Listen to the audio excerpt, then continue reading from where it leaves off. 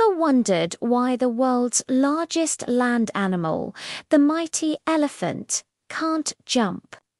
It's a fascinating question, and the answer lies in their incredible anatomy.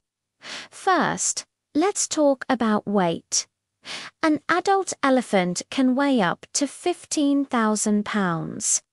To lift that much mass off the ground all at once would require an insane amount of muscular force, far more than any animal their size can generate. It's like trying to jump while carrying a small car. Second, it's all in the legs. Elephants have straight, pillar-like legs designed to support their immense weight efficiently. Unlike animals that jump, they lack the springy tendons and flexible ankles needed for an explosive takeoff. Their legs are built for stability, not for launching into the air. So, even though they can run in a sort of speedy walk, they always keep at least 1 foot on the ground. Isn't that amazing?